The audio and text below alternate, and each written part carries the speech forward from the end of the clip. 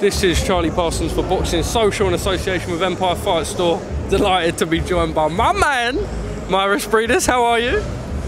Viva la Mexico! We've just seen your friend Pineda win. Your thoughts?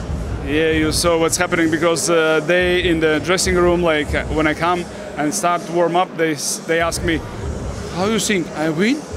Like this, like owl eyes. I say, "Stop! I'm here, and believe me, you win 100%." And because they're not preparing, they like 1 week they train. And okay, I say, let's make a miracle, and we make a miracle because big heart.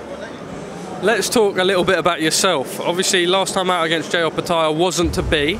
What is next for you, Mairis? Oh, it's you know, I can fight with a collie with in England but really I want a rematch with Opetaia, but I don't know, maybe they never fight after when he starts training. I don't know, this jaw is what's happening. All the doctors say how they stay.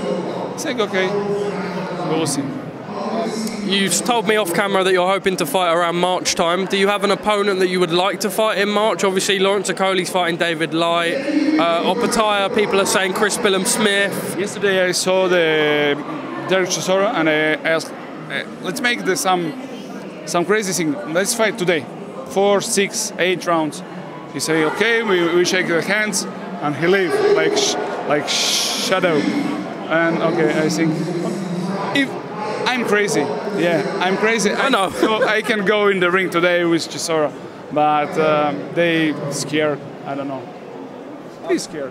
Yeah. Scared. Would you go up to heavyweight? Scared. Would you entertain going Why to? are you scared? You are a big boy, but very, very, scared guy.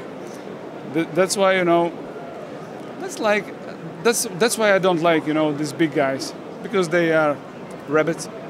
Okay, let me ask you, would you be happy moving up to heavyweight to fight all these guys, or do you want to stay at cruiserweight? Believe me, it's 2 years. 2 years for my career, and that's why I want to show the world England. I so many times come in England, and I want to fight here.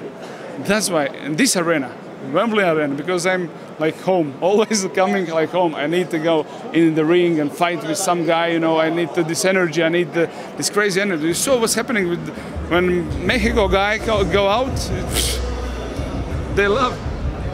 I imagine... Because UK, love boxing, they love shows. It's, all the kids learn in the school, because if I was learn more English than you love me so much, because in inside I have too much what I want to say, but yeah. You'll get there, you're doing well. Look, a few more. Are you speaking to Kala? Are you saying get me a fight in England? I'm like, I don't know, like Kala is my second Jake Paul. Okay. Because I always call him, always write him.